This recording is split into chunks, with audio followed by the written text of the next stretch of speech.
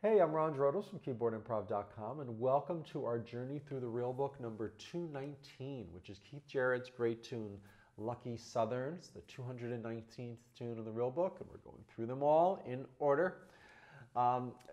This whole series of jazz piano lessons is to get us to look at the tunes in a way that can help us to learn them and also develop our own style of playing that's informed by the history of the tunes and the culture that they were sort of produced in, the time era, and really just understanding jazz in a way that that isn't always understood anymore. You know, it's not all about learning chord scales, you know, or whatever it is we're learning. All that stuff's important, but a lot of times it's not even the best starting point. So we're going to dive into this. We're going to start with the musical form, because when we're learning a tune, it's important to just get a sense of the form, how it relates to other tunes we might know, or how it might be a little different. And then we're going to look at the chord progression of this and just see what's going on with the chord progression. And again, relating it to something that we might already know, so that we're sort of establishing a beachhead. Like, okay, I know a certain tune. How is this similar to it, and how is it different? That's one way we can use. One way we can approach most jazz standards. So Keith Jarrett, in the early 70s when he wrote this, was still establishing himself as a sort of a jazz star. You know, he had played with Charles Lloyd, and he was, you know, this is a time when he was doing the Cologne concert and starting to play these solo piano things. And he was really expanding past, you know, straight ahead swing that he was playing earlier on with Art Blakey. He eventually came back to it big time with the Standards Trio. But this time, this is when fusion was sort of reigning, was king. So you had Return to Forever, you had Weather Report, you had Miles Davis doing fusion type playing, and Keith was playing with him at some point. And so there's a lot of influences we're going to see. First of all, it's Latin. It's a bossa nova. So it's got straight eighth notes, which is similar to pop music of the time. I'm not saying this is pop, but it's got an appeal that's sort of going towards that audience too. Remember, in the early 70s, swing eighth notes weren't the hippest thing, weren't considered like cutting edge anymore. It was a little old-fashioned in some ways. And so people like Chick Corea, Herbie Hancock, Joe Zawinul, Keith Jarrett were playing a lot of things with straight eighth notes. And one of the reasons was because they liked the music. And another one was to sort of connect with the public that was listening to classic rock and Elton John and James Taylor. So you get a lot of folksy influences too. There's not too much of a difference between something that might be triadic in harmony with straight eighth notes, like a light pop song from the 70s.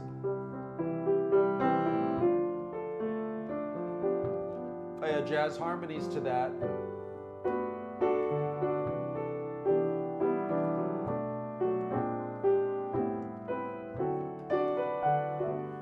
It's sort of under the same umbrella of what a lot of these musicians were doing at this time.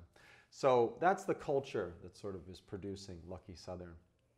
And we'll get to the intro in a little while, but if you, you know, if you have a copy of the real book or you play the tune a couple times, you know, take a look at it. And what's happening here? Well, after the introduction, it's 32 bars long. So the first thing we think of is, okay, well, a lot of the great jazz standards that originated in the Great American Songbook, popular songbook, were 32 bars. Like Somewhere Over the Rainbow, Stardust, Take the A Train, which is a swing tune, Duke Ellington, Billy Strayhorn composed it. And a lot of those are AABA. So let's see, is this AABA? Well, the first 8 measures, right?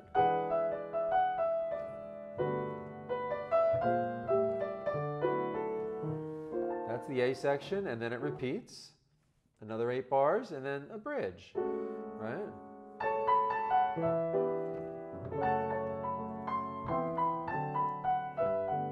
But then the last 8 measures doesn't go back to where the tune began. It didn't go back to, like we might expect in a typical AABA song, I Got Rhythm or something. So what happens? Well, it goes to another section. We might call it C. So we have AABC, where C is an outgrowth of B. It kind of seamlessly goes into it. Can you think of another tune, really popular jazz standard in the real book, under the letter A, that is AABC? Well, A, second A, same thing. Autumn Leaves. Bridge.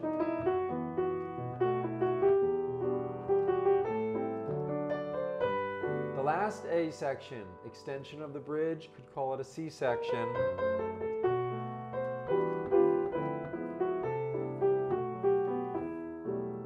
Same form as Lucky Southern. Did Keith Jarrett know how to play Autumn Leaves? Of course he knew Autumn Leaves. So maybe he modeled it on Autumn Leaves, or at least he knew that you could do that kind of a form, right? Let's look at another tune, Take the A Train. Well, the harmonies to this in the first 8 measures, it starts on D major 7, which is the 1 chord. Then it goes to the 2 chord, E 7th, dominant 7th. We'd expect a minor to be 2, right? The 2 chord's usually minor, but it's a dominant 7th 2 chord.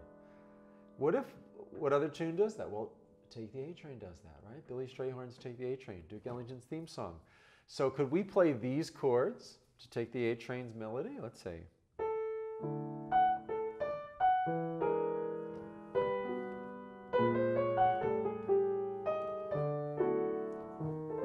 It actually works. So what's happening here? Well, it's not exactly Take the A Train, because it starts out with the 1 chord, like Take the A Train. Then it goes to the 2, dominant 7th, but instead of E minor, like Take the A Train, it goes to the 4 chord. A little different. And then a flat 6, 5, 1. So the only difference is in measures 5 and 6 of the melody. It's a little different. And the 4 chord's a little more pop, or maybe even in this case, it's got a major 7th chord, Bossa Nova-ish, but it definitely has pop overtones, at least to my ears. So he's going to pop, and then this flat 6, 5, 1, that's like, you know, that's swing era. That's like, big band, bum, bum, bum. So Jarrett's bringing in all these different influences within 6, 7, 8 measures. And then in the 8th measure, he goes to E major 7, sharp 11 on beat 2. So it's like a surprise. Boom, bam. We'd expect maybe a dominant 7th, but, you know, E flat 7, which is a tritone substitution from the 5 chord, A. But major 7, very unusual. Maybe someone like Ellington would have used it in the 40s, but definitely a surprise. So he has this 1 chord, the major 2 chord,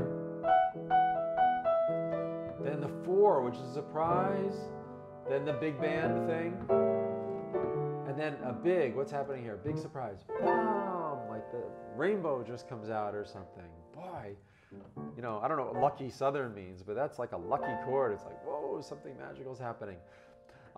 There's a lot going on in those 8 measures, but we can relate it to Take the A Train, which if you don't know it yet, check out Take the A Train. Most jazz musicians have at least heard it or have played it. So it's something that we know, and we can see how this just sort of goes a little differently, right? So then that repeats. The bridge goes to F sharp minor 7, which is a little unusual for a bridge, going to the 3 chord, minor 3. This would have happened in the swing era or the Great American Songbook. Maybe someone like Jimmy Van Heusen or Gershwin or Cole Porter, you know, they went to the minor 3 chord, but they probably would have set it up with a 2-5 into it. So at the end of the second A, and then they would have done 2-5, right? You know, we will never meet again. Bumpy road ahead. What tune's that? The way you had. There were da da da da da da. They can't take that away from me. Does that? But it would set it up with a 2-5-1 somehow. But he doesn't do that. He just goes to the minor 3, which again is something from the 1 chord to the minor 3, and then the minor 2. This chord progression would not be out of place in like a James Taylor tune from the 70s, sort of folksy rock kind of thing. You know, Jarrett's not exactly there, but he was influenced by that. You know, Bob Dylan fan. He's got a record saying he likes Bob Dylan, right? He listened to this stuff. He played the Beatles song Here, There, and Everywhere when he was with Charles Lloyd. So there was some sort of pop influence on Jarrett, definitely. You can hear it in the gospel stuff with the Cone Concert too. And then it gets back into the last 8 measures, which we're calling C, which starts on the 4 chord, minor 4, sort of 1/3, flat 3 diminished. This is a very common progression. This is all the things you are.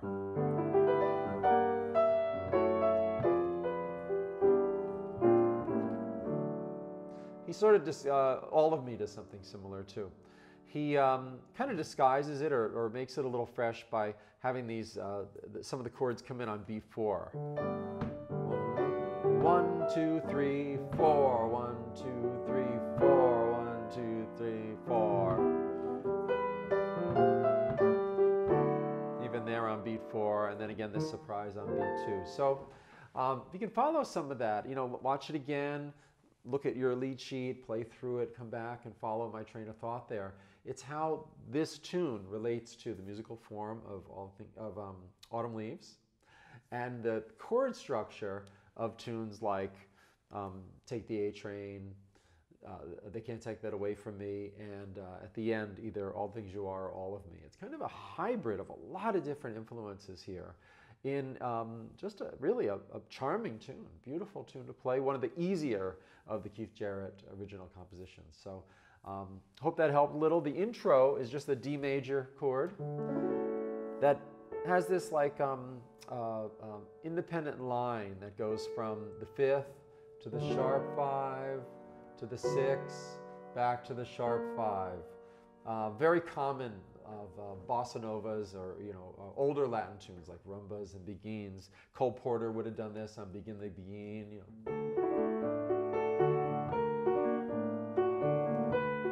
Very 40s, 30s, and 40s. When we begin the begin. If it's in minor, it's kind of the James Bond theme. Sharp 5, 6, sharp 5, 5. But here it's in major. So again, another influence that goes way back to 40 years before this was written in that Latin type music. You get the idea. This helps us understand how to approach a tune other than, oh, what are these notes, right? What does this mean?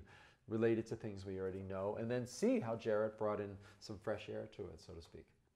So in my version today, I'm going to start with the intro and then just go through the tune, take an improv, come back to the intro, and then end somehow. Not sure how I'm going to end yet, so hope you enjoy this.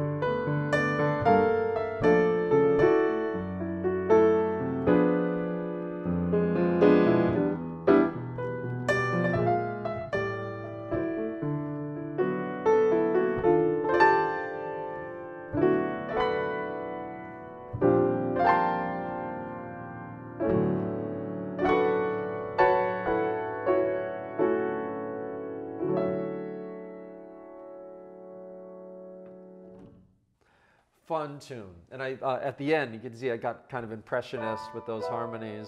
Kind of Gil Evans, the arranger, was a big influence on me. I love his harmonies. He puts a lot of seconds in the middle, sort of these clusters with also open voicings. The composer Stravinsky did something similar. I love his music, Aaron Copland.